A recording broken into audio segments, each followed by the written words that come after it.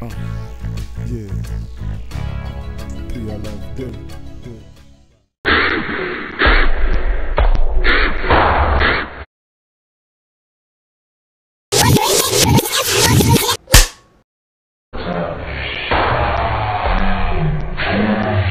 My last name definitely rings bells. You know a DJ Cheese and I'll be like, yeah, that's my father. DJ Cheese! Let your finger get strong, scratch up the beat, go off and go off.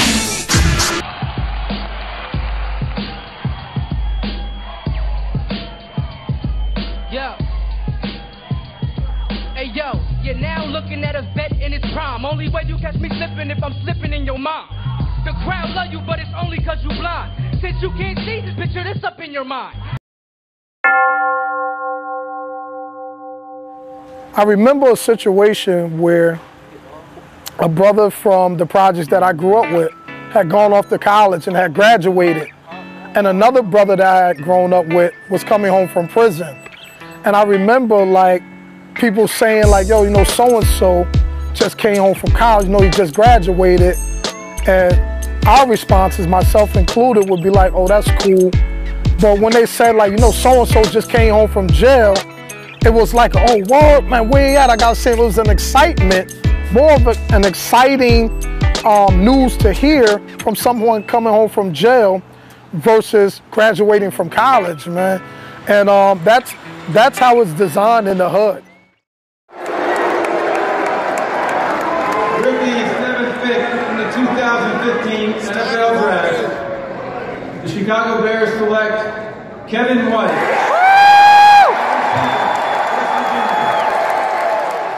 Pick in the 2009 NFL Draft, the Jacksonville Jaguars select Eugene Monroe, offensive tackle, Virginia.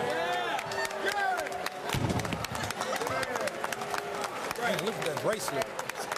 As we said, he was here last year watching his college teammate Chris Long get drafted very high last year by the St. Louis Rams, comes from a family with 16 children, including 10 brothers. Plainfield, New Jersey. So Meet the Funk Masters. Meet George Clinton, vocals and leader.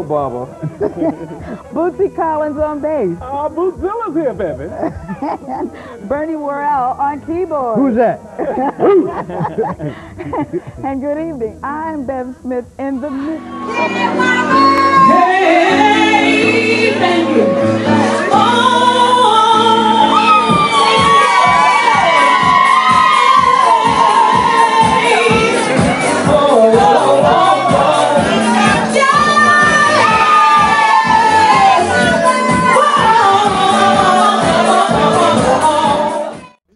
Dress code's perfected. If you ever been out to the field, then you gotta respect it. Though it's many other states that's known, shit is gritty in my city. There will never be no place like home. I'm from the Queen City.